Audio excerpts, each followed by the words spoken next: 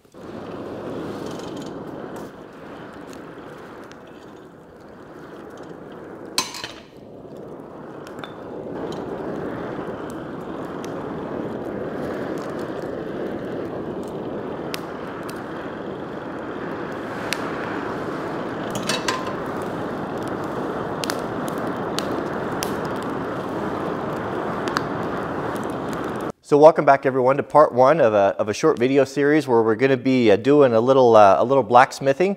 I'm somewhat reluctant to do blacksmithing videos because I am not super talented at this, and I'm just kind of self-taught and a beginner.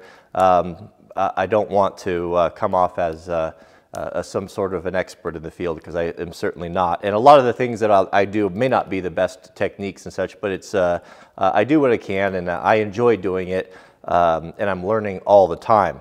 So let me bring you up here close and kind of show you what I'm thinking, and then we'll get started. So I've mocked up the rough shape, the shape of the uprights here with this wire, so that I have kind of a template to work on. So I've bent these two together here that are going to give it roughly its shape. It's going to be a 4-candle holder that'll all come to the top with, of course, with the wood base. So here is roughly the shape.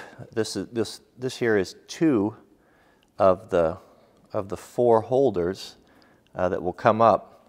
You can see that I've matched these up here, so they're pretty much the same. And they're going to be, the second leg will be offset and a little bit lower, and then riveted together with a twist in it, kind of something like this here.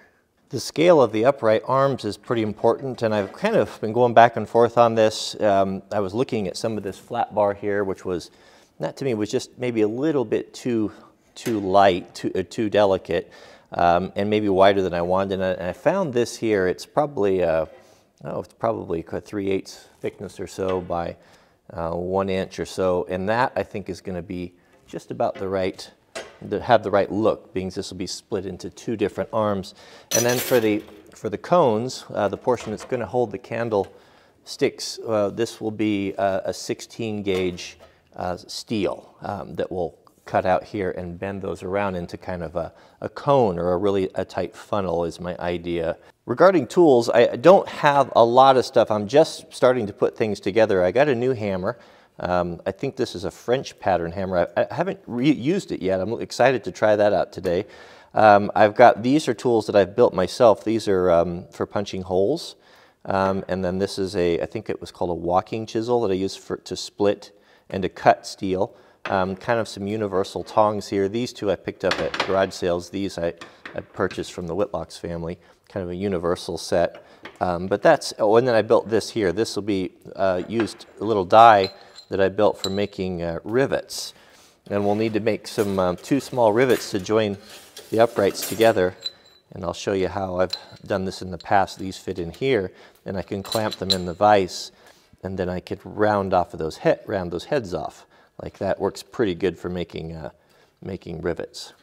So this is my forge. This is something you may not have seen anything like this before. These are actually built by the Whitlock's family in Oregon. I met them some years ago, and I got one from them. And it's a wood forge. You're probably familiar with propane or coal. You know, those have traditionally been the best way. But out west, years ago, a lot of smiths would forge with wood because that's what was readily available. And I'm kind of partial to it. It's not as hot as the other ones, and it takes a little bit more caretaking to keep it going. But after about an hour or so of tending the fire and using the blower, you build up a nice base of coals like this, and it seems to work really good. The wood that I use are just little scraps of red and white fir that I kind of keep ends or different things that are kind of too small for firewood that I dry through the summertime and then keep them in the shop, and then I just break them up into these little pieces here, and I put them in this big bucket here. It's probably about a 7 or 8 gallon bucket.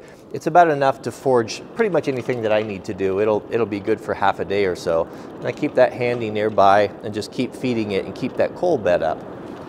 And this is a hand crank blower.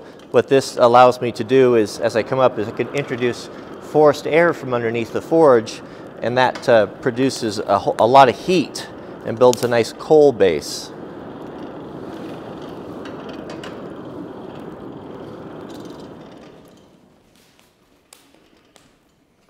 So here's the first template, the piece that we'll want to duplicate this with the heavy steel. So I need to determine what length to cut it at. So I can use a piece of rope here and follow the entire length of the template here, pinch that off, and this gives me the length, the overall length of the piece of steel and how long I need to cut it right here.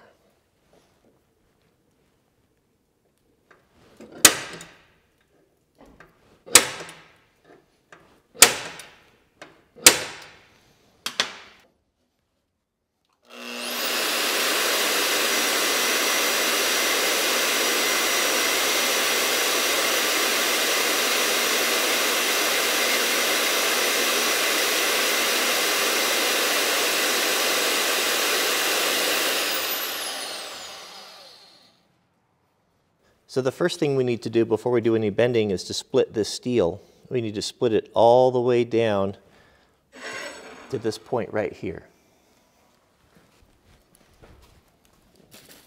We've got a really nice coal bed there.